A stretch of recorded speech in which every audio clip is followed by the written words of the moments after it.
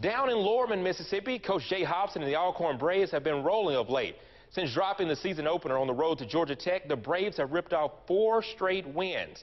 During that run, they've only given up an average of 12 points a contest. Offensively, they've averaged nearly 50 points a game. No doubt, from here on out, the defending SWAC champions will get everyone's A game. The Braves are open this week, but put their unblemished conference record on the line next week against Grambling, a team also undefeated in SWAC play so far.